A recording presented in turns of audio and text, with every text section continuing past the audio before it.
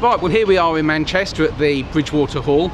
We've come for Struan Stevenson MEP's meeting about wind power, and he's also going to be launching his book, The Rape of Britain, Windfarms and the Destruction of Our Environment, which is number 5 in the Bretwalda policy paper series.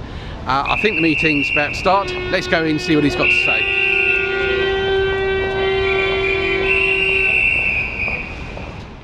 Thank you very much. Let me start with a small advertising break.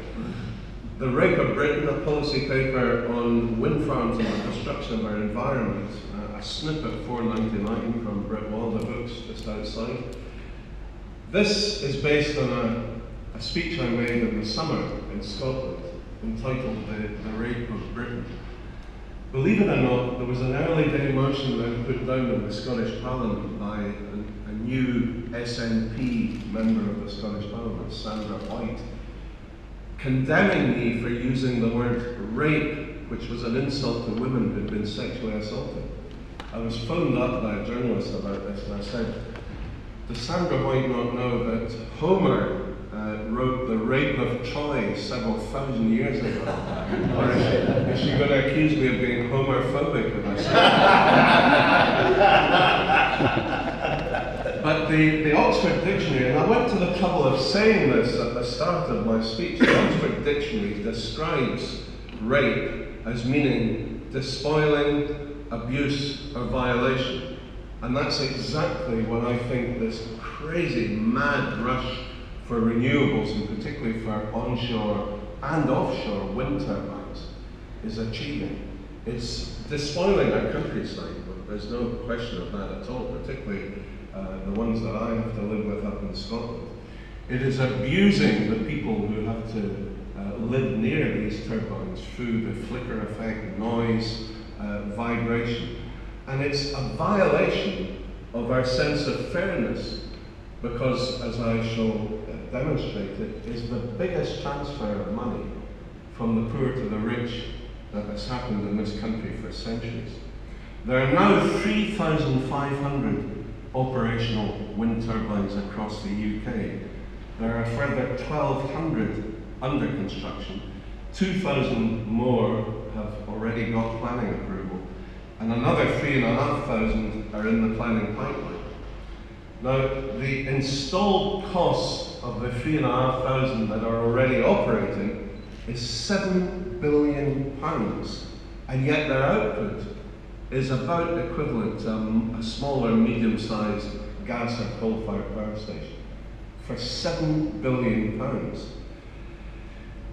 The problem is, even if all these 10,200 turbines that are built already or in the planning process are operational, to achieve the government's target of 20% by 2020 in England, Wales and Northern Ireland, and in Scotland a ludicrous 100% by 2020, you're going to need 60,000 turbines. The country is going to be bristling with these monstrous 150-metre high turbines that are now being built. And why, you might ask, we heard from Matthew, why are people so keen to get involved in building these turbines?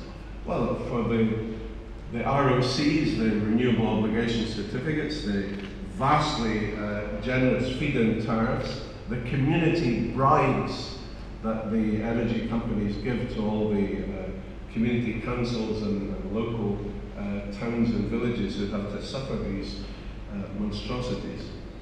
And the poor old farmers and landowners who get these modern-day snake oil salesmen coming around their doors and fall for it. And I can't blame some of the farmers who do. They've had a tough time. Suddenly they have a guy on their door dangling a contract that promises them, for a mere £50,000 investment, they will be reaping a windfall for many years to come. Well, there's a salutary tale here. There's a company in Scotland called Proven Energy who managed to sell 600 of these giant wind turbines to a variety of farmers in Scotland. A month ago, they were told that the blades were subject to catastrophic failure, and they had to tell all of their clients, most of whom still had their turbines under guarantee, that they must immediately switch off their turbines or they could lead to death or injury. And they then called in the administrators and said that they couldn't contemplate facing the losses that were now bound to accumulate on them. So, you know, over 600 farmers in Scotland are now left with rusting bits of metal which have disfigured their farms and disfigured the Scottish landscape. They are out of pocket to the tune of 50,000 quid, and they're not getting 1 penny in feed-in tariffs. All of their ruined turbines are standing idle. That's, I think, a salutary warning to any other farmers that might be tempted to go down this path. But you know, it's not surprising that the wealthiest landowners in Scotland are now racing to get a bite at this rather rich cake. That's why we see the Earl of Glasgow, the Duke of Roxburgh, the Duke of Beaufort, Lord Inchcape, the Earl of Seafield, the Earl of Murray, all with vast estates in Scotland, all now in the planning process, are actually already having functioning turbines on their estates in Scotland. And of course, Crown Estates, who own the seabed around our coast and are one of the wealthiest landowners in the country as a result, they are going to be coining it in with all these offshore wind farms that are about to be built. But despite the 1,000+ turbines that are already bristling across Scotland, the output from our entire renewables industry last year fell, according to the government's own figures, by 30%. Because, lo and behold, there wasn't enough rain to fill the reservoirs for the hydropower projects, and there wasn't enough wind to make the wind turbines operate in a functional way.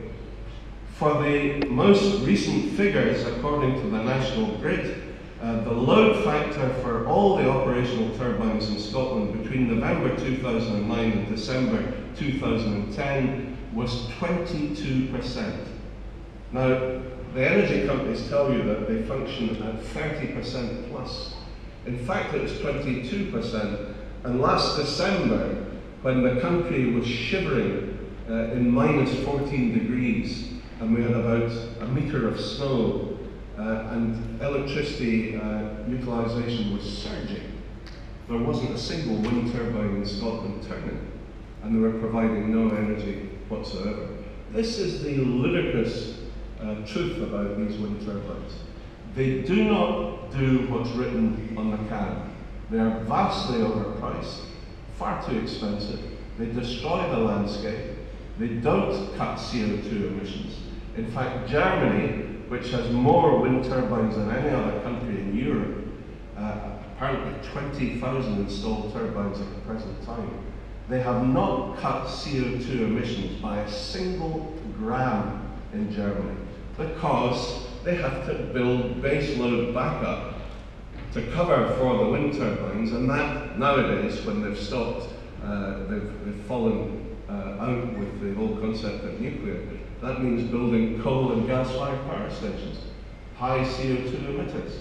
So they are not reducing CO2 in any shape or form, but in the meantime, they're driving up people's electricity bills. Now, according to the Department of Energy, the process of building renewable energy in the UK is going to add £500 to people's electricity and gas bills over the next 4 years, driving 20% of all UK citizens, that's 5.5 million of our citizens, into fuel poverty. That's people being made to take the choice of paying for fuel or food. Now that is the renewable policy that we are pursuing just now, as we shovel money into the pockets of the fat cat energy companies and the rich estate and landowners. We are forcing people into fuel poverty in that process.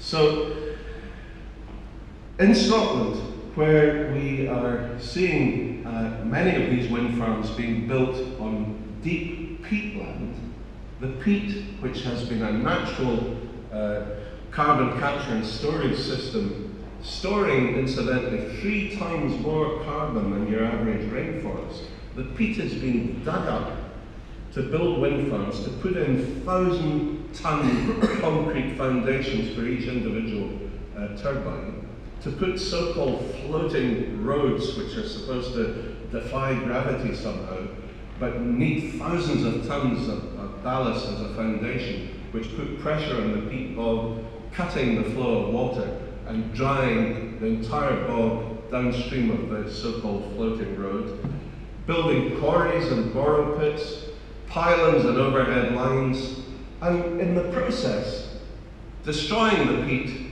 and releasing several thousand years worth of stored CO2.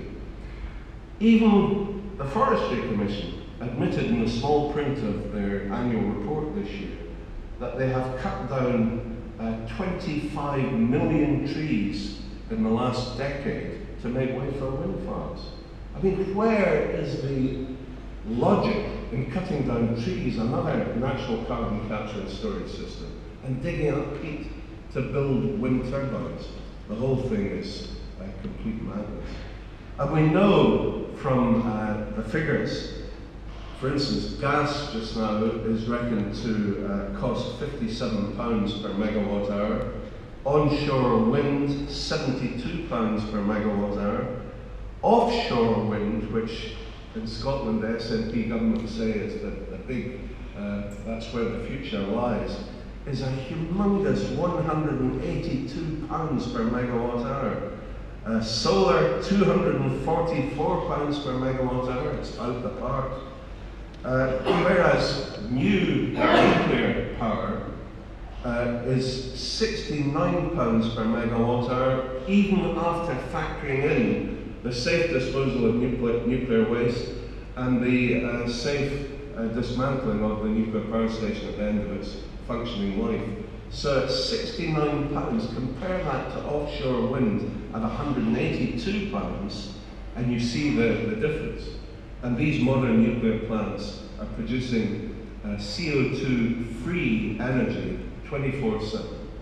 That is where we have to go. Ladies and gentlemen, there are many things we could do. I'm sure we could save with better energy efficiency about 70% of the energy that we currently use. It's ridiculous we still allow homes to be built with single glazed windows in this country, but there are no planning laws in certain parts of the country that insist on double, or as in Scandinavia, triple glazing. There are many ways that we could be investing in the future of, say, the hydrogen economy, which in Germany they're now looking at very carefully. They have hydrogen trains, hydrogen trams, hydrogen boats even. We are not doing any of these things because we have it in our heads that wind turbines and renewable energy is the answer for the future. Well, if you want to go and see Loch Ness in Scotland, before 150 wind turbines are built round the shores, I would go very soon, because we are about to destroy our unique selling point in Scotland with these mad turbines. Thank you.